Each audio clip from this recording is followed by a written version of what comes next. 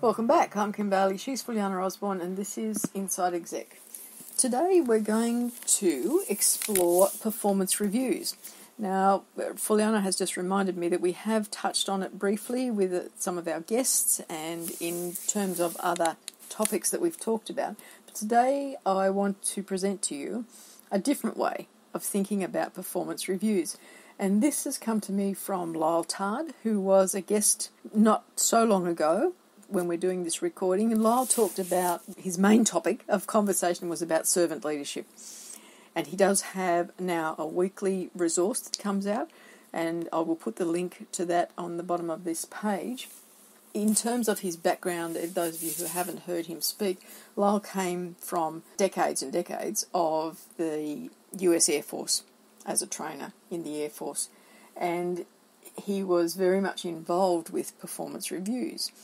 And he talks in this most recent article about this different approach to performance reviews, because performance reviews, as most of us know, have always been conducted on, here's the criteria, this is how we want you to perform, these are the competencies we want you to have, was the next development of that, and then a grading system, and then we have a peer review, and we have a personal review, and we have a supervisor review, and all of that information supposedly leads us to set new targets for the next period of time. The time for performance reviews often varies as well. I know that in a recent organisation I had some work with, that they're doing it every 3 months, and that's a very conscious decision based on the work that is performed there.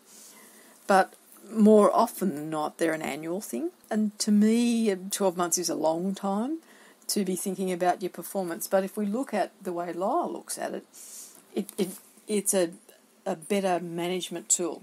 So what Lyle suggests is that for performance reviews, we base the information and the discussion on 3 things: what you did, how you did it, and the impact it had.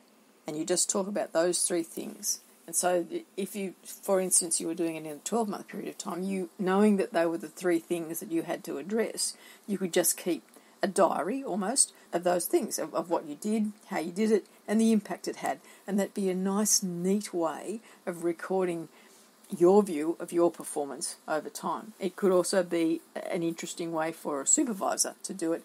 And in terms of a peer review, the things that will stand out will be their view of what you did, how you did it, and the impact it had. And that might be a very different view, particularly the impact, than you might have yourself. For example, you might think that something you did didn't have much impact. But for an outsider, for a customer, for someone else who's doing the peer review, they might think that it changed their interaction completely. And so it gives you a different perspective to the way that performance reviews have been done up to this point. What Lyle also suggests is that you don't just look at it in terms of the operational activities, but you look at it in terms of your life activities as well.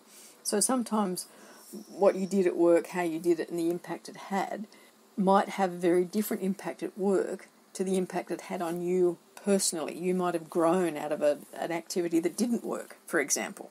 So I throw that out there for comment. I really like that last bit. I like it all, but I like that last bit a lot, because I believe that by you reflecting on that point, whether it worked or didn't work, how did it affect you personally, is something that we don't do naturally. That's a good to keep in front of mind. I like that. I like the idea of what you did, how you did it, and the impact it had.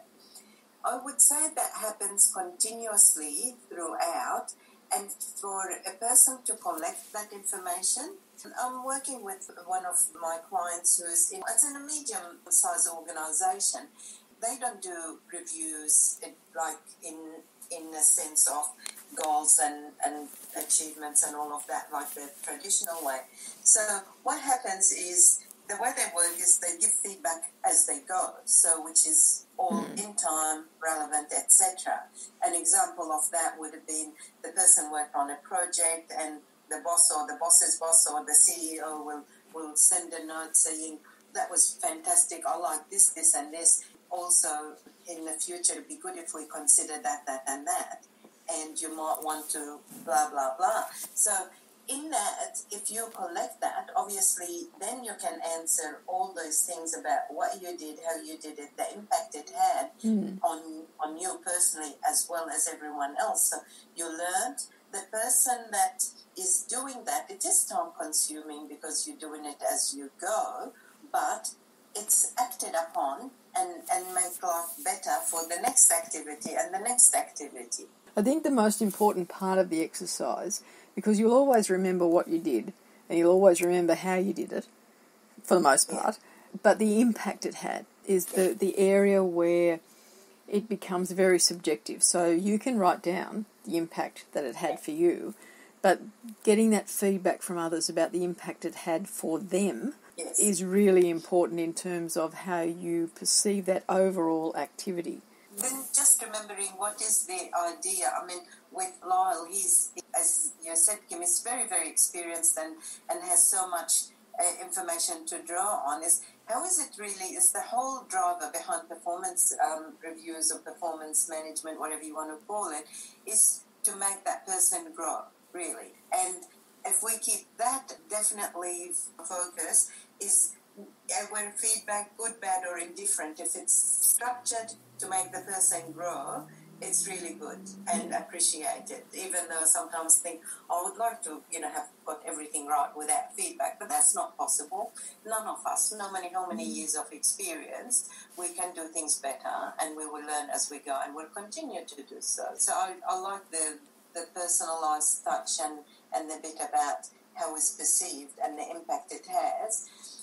By doing that in an organisation too, as you're working, you're thinking about the impact, not after the event, but you're thinking, oh, if I did that, oh no, I think that's going to put them under stress and that's going to undo this other thing.